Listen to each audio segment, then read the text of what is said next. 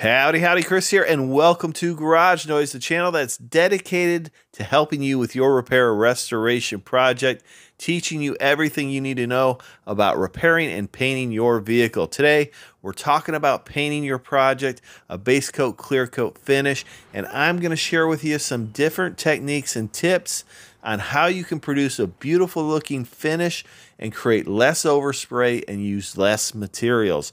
We'll also talk about how to apply clear coat so you can get a beautiful looking finish. So let's dig in and get started. Okay, so what we're using today is the Autobody 4. The Autobody 4 uses about 10 to 13 CFMs of air.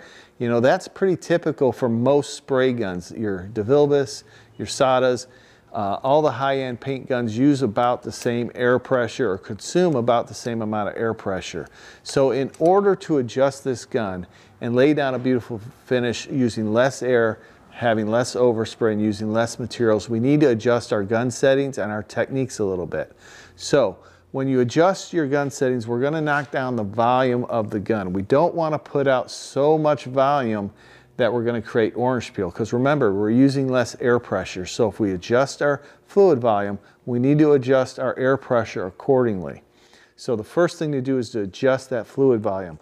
We're going to start out with 1 3/4 turn out. So we're going to close it all the way. We're going to turn 1 full turn, and then we're going to go 3/4 of a turn. This is going to give us enough volume to produce a nice flat base coat. Now, as far as the fan pattern, I've got this wide open, and then I dialed it back a 1/4 turn just to narrow it just a little bit.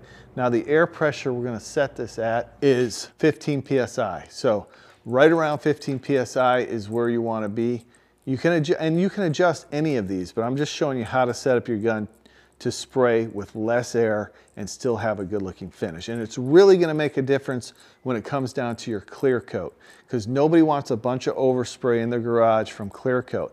But you can still get a good finish by dialing down your fluid volume and then dialing down your air pressure according to your fluid volume, because they work together. Remember, this gun is like a puzzle. The 4 things that work together are the air pressure, the fluid volume, your speed, and your distance, all to produce that finish that you're spraying. We're going to spray with about 14 PSI. Okay, I'm going to put another coat of base on this. We put 1 on. I'm sorry, the audio got messed up, so I had to change my mic, but we're going to spray another coat of base on this. We're going to put our second coat on. I'm going to spray a little bit closer. So rather than spraying 8 to 10 inches away, I'm going to move that down between 4 and 6 inches away. Somewhere in that range, you're going to have to adjust to what's comfortable for you and what produces the finish that you're looking for. I'm going to speed up just a little bit. I'm not going to be going really slow. So I'm spraying closer to the panel. I'm putting more material on the panel. Because I have less air pressure, I want to be a little bit closer to that panel. All of these settings you can adjust for what's comfortable for you and what's going to give you the best finish. So you need to play around with it a little bit. I'm just giving you a guideline to use less air.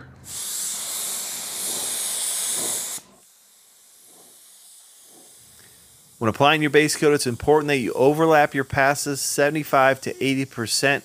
This is going to give you good uniform coverage, and it's very important if you're spraying a high metallic finish, because this is going to help eliminate mottling, which is an inconsistency in the appearance of those metallics.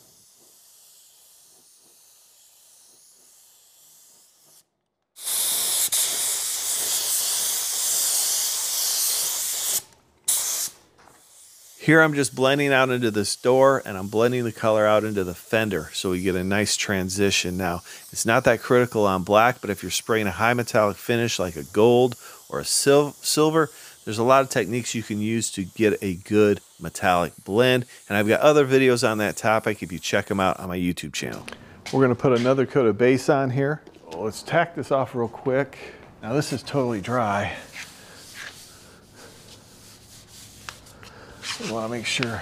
Look how smooth this is though. And we didn't have to use a lot of air pressure. And you can adjust how much overspray you have and how much air pressure you're using by lowering your fluid volume and your air pressure accordingly.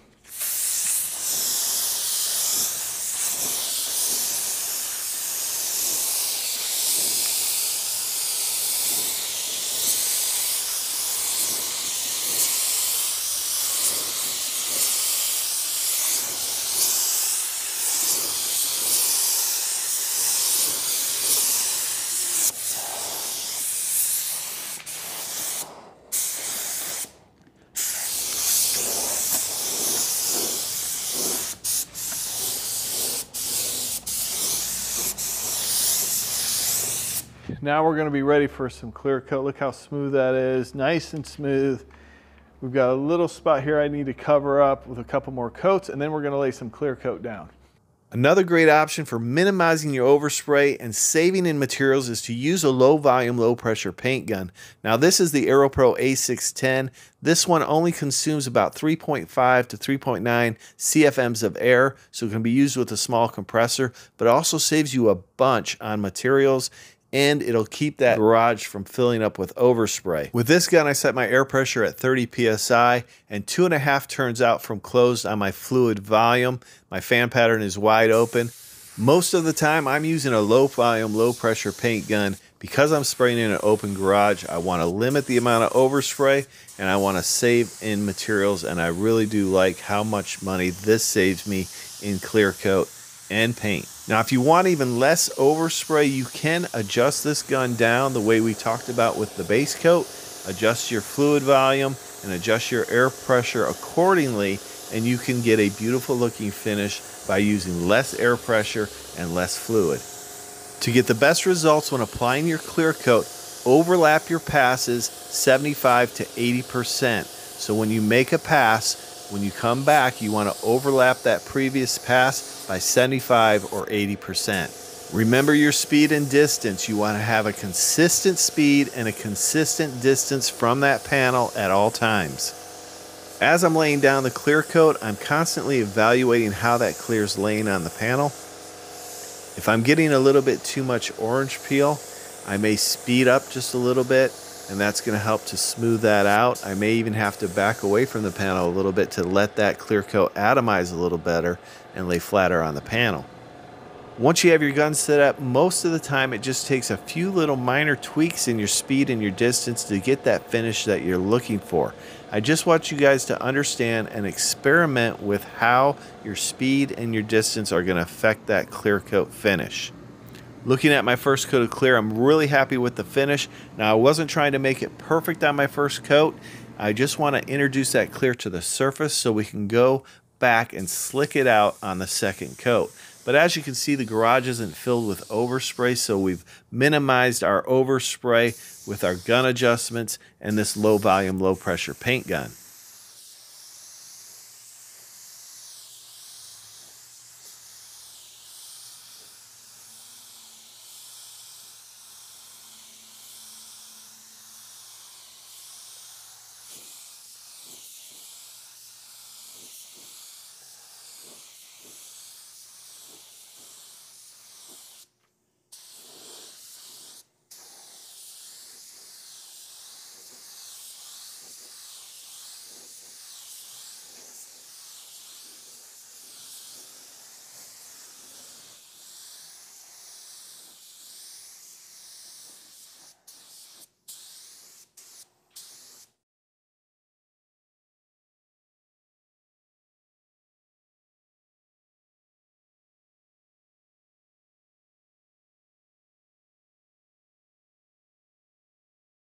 So it's Monday morning. We painted this truck Saturday.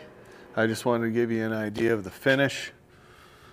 No dieback on the upol clear, so that looks good. It's got some, some particles of dust. It's not perfect. It's got a little bit of texture in it. Nothing more than factory, but I am gonna cut and buff some of this dust out. A little piece of lint there. Overall, this repair came out beautifully. I'm not happy with the amount of dust that's in it, but we're going to cut and buff this. We'll unbag this, get it outside, and take a look at it. I hope you found this information helpful for restoring or repairing your project. If you did, consider subscribing to the channel. We'd love to have you part of our community. As always, I appreciate each and every one of you watching, and we'll see you next time on Garage Noise.